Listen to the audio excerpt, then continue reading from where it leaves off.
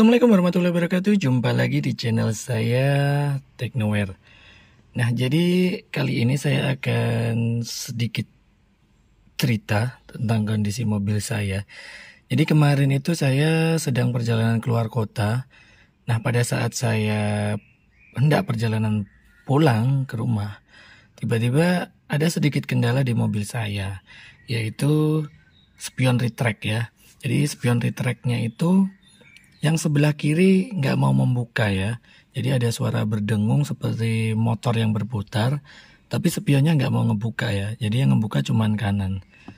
Nah, saya kontak dulu ya. Nah, ini kondisinya masih terlipat semuanya. Nah, ada suara seperti itu ya.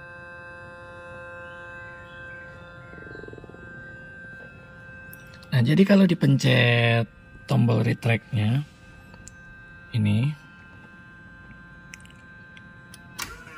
nah dia terbuka, sementara yang kiri nggak mau ngebuka ya. Nah, jadi kemarin tuh berhubung saya urgent harus buru-buru pulang, jadi yang sebelah kiri itu saya paksain keluar ya, karena saya pikir bahaya juga kalau saya cuman pakai spion sebelah kanan, sementara saya harus mengejar waktu untuk sampai di rumah. Jadi kemarin dengan terpaksa saya buka ya. Nah, seperti itu ya. Saya mati dulu ya. Jadi rencananya akan saya bongkar spion saya yang sebelah kiri.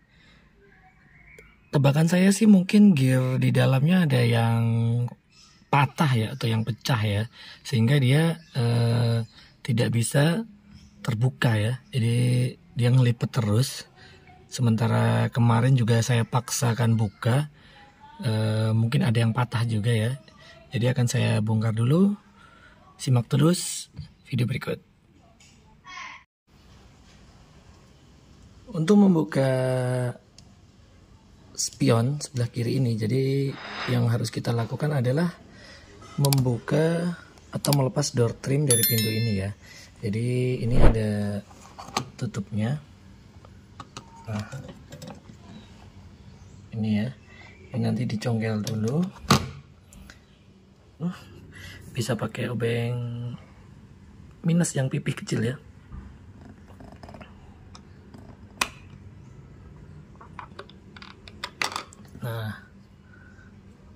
Nah, di dalam itu ada skrup dengan obeng plus. Jadi nanti itu kita buka untuk membuka door trimnya. Kemudian lanjut kita buka dengan obeng plus.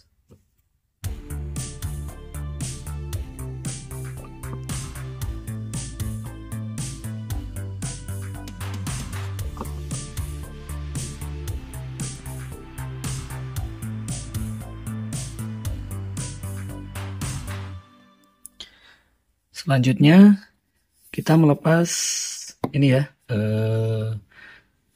cover armrest ya. Jadi ini nanti kita congkel dari sini, bisa pakai obeng minus juga.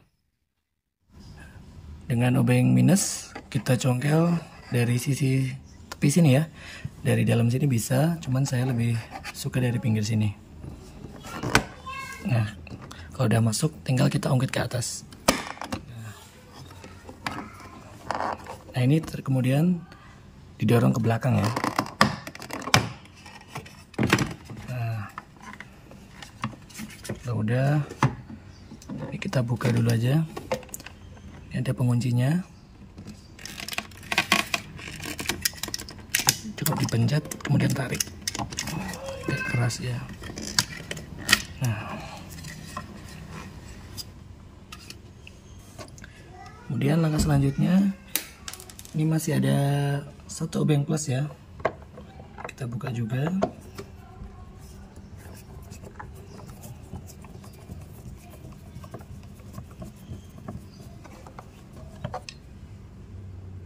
Nah, selanjutnya kita congkel dari sisi door trim ini ya. Kalau teman-teman nggak punya alat pengungkit Ini bisa pakai obeng minus juga ya, diselipin sini, kemudian tinggal ditarik.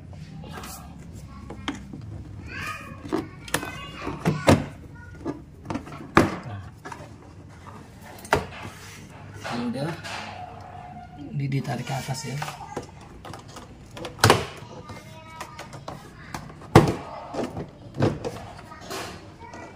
Nah, seperti itu.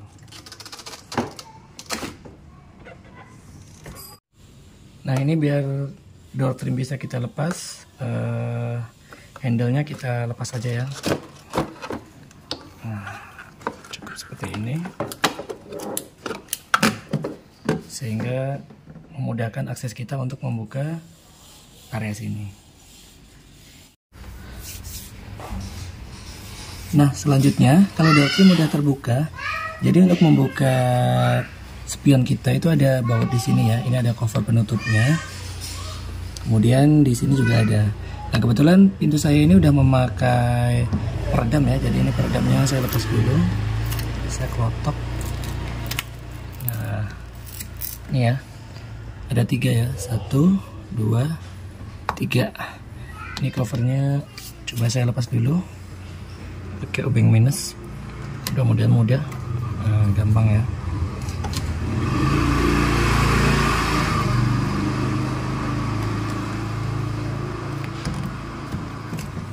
Begitu juga yang sini. Nah, kunci sok ukuran 10-nya udah saya siapkan. Oke, saya lepas dulu.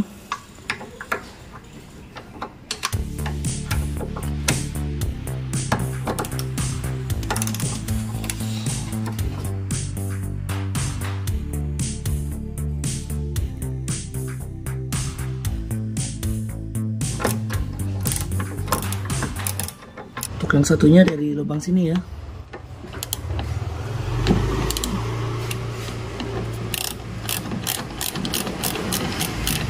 Satu lagi ya baut terakhir ya. Jadi totalnya ada 3 mur pengunci.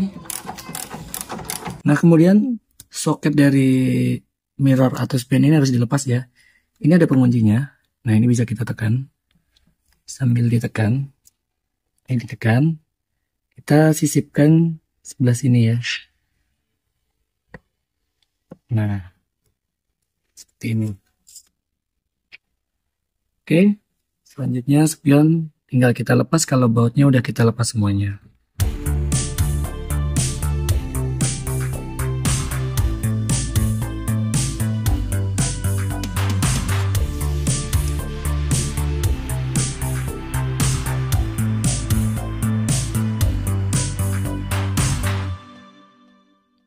Selanjutnya kita melepas ini ya, bagian holder spion yang bawah. Di sini ada sebuah baut plus. Nah, ini coba saya buka dulu.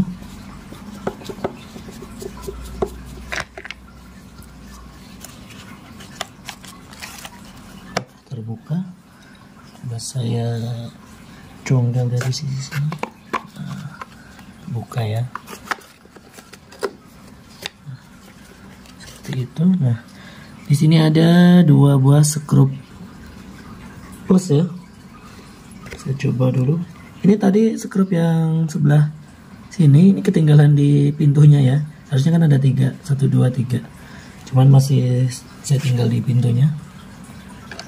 Nah, fokus ke sini aja. Kita buka 2 buah baut plus.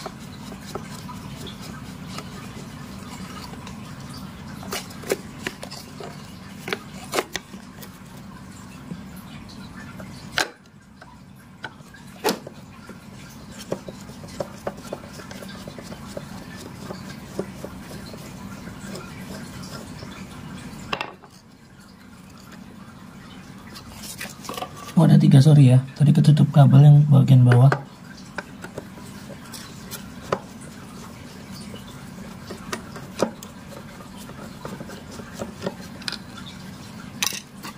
Nah,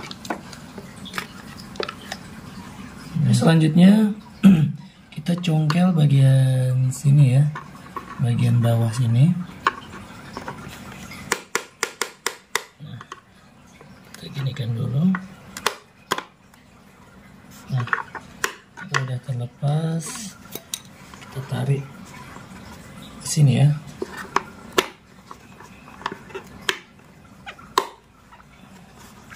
Nah, udah terlepas. Ini ada pengunci di dalamnya ya. Kalau udah terlepas, tinggal kita tarik kacanya keluar.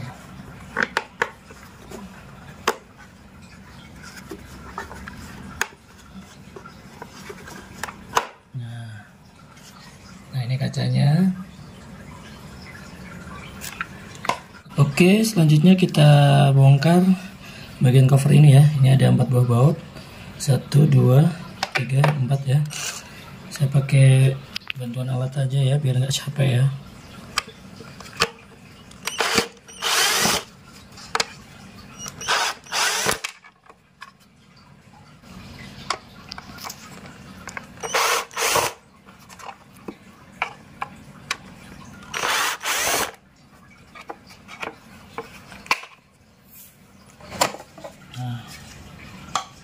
Kemudian ini ada 1 skrup lagi ya, biar dari modul retractnya, gearbox ini bisa kelepas ya.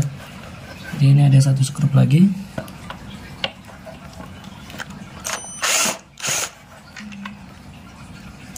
Oke.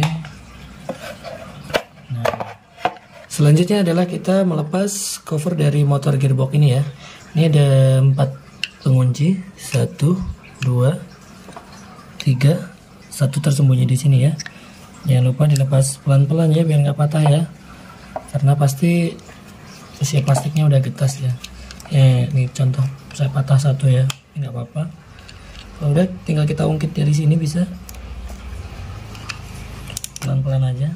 Nah, saya kebuka ya. Ini mesinnya. Nah,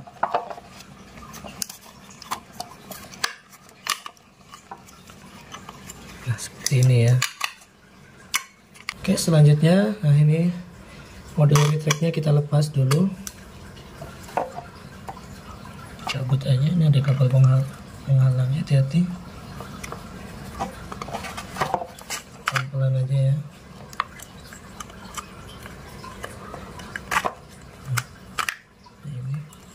Jadi ini konektornya ya, konektor yang di motornya. Saya tunjuk, ini kan masuk ke sini ya. Jadi dilepas, kemudian cabut ya, hati-hati ya. Nah, kemudian kita bisa lihat di sini ada 2 buah skrup. Kita buka lagi.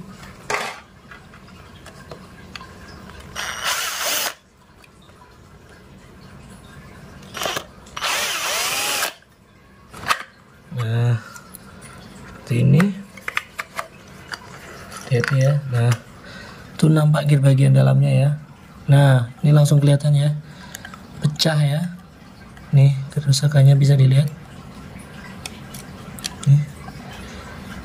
Saya belum ada spare part penggantinya ya. Nanti saya coba akalin dulu pakai lem, mudah-mudahan bisa ya, pakai power glue. Karena darurat ya, nanti kalau ada kesempatan saya ganti gearbox yang baru. Tapi mudah-mudahan bisa ya diakalin.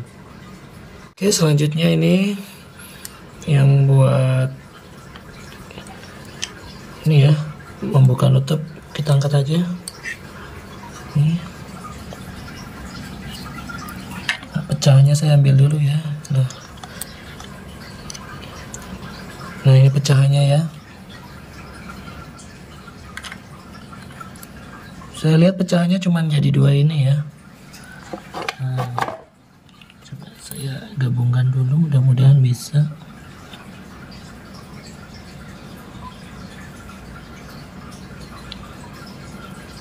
Nah, seperti ini ya. Kebalik. Nah, kalau utuh seperti ini ya. Ini pecah. Sepertinya bisa ya, saya akalin, saya bersihkan dulu, nanti saya cuci. Kemudian saya lem pakai power glue. Nah, ini patahannya seperti ini ya. Akan saya coba lem. Saya pakai merek ini ya. Ini harus wrapping lemnya nggak boleh belepotan ya, karena harus presisi.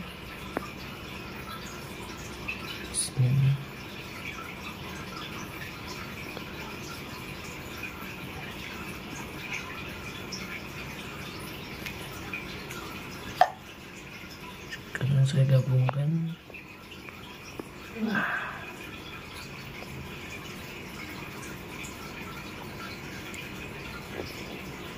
Bagian pinggir coba saya kuatin ya. Ini harus sedikit ya.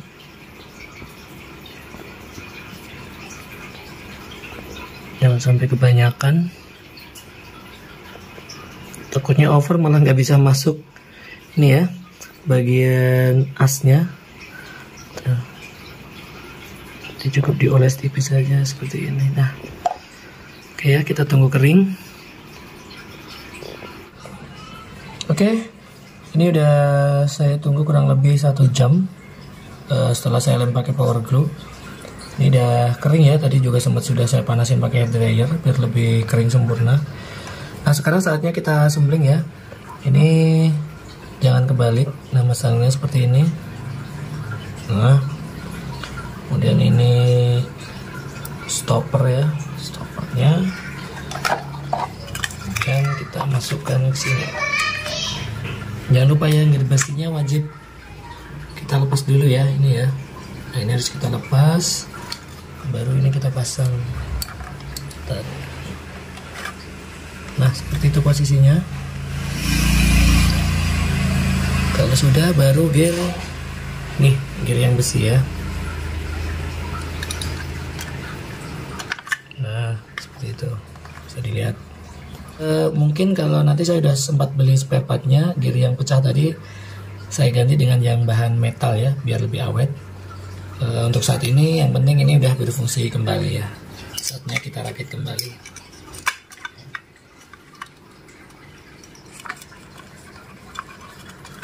Seperti ini. Oke, skrupnya udah saya pasang. Kemudian tinggal nih modulnya ya. Ini tinggal kita masukkan kutub motornya seperti ini ya. Nah, kabelnya diselipin sini, pastikan rapat ya. Selanjutnya terakhir tinggal kita pasang lagi cover plastiknya.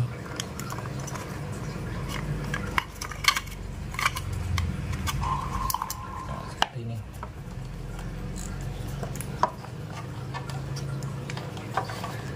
Oke. Nah, ini covernya sudah saya pasang. Kemudian tinggal pasang mirrornya ya. Nah, ini ada 2 klip pengunci. Ini ya, seperti gini. Jadi dimasukkan ke sini. Kemudian nanti yang bagian ini kuncinya di sini ya. Jadi ada triknya ya. Nah, ini kita dorong aja. Udah masuk. Tinggal, nah ini kita dorong aja. Nah, seperti itu ya. Oke. Kemudian tinggal ini kita rapikan seperti semula.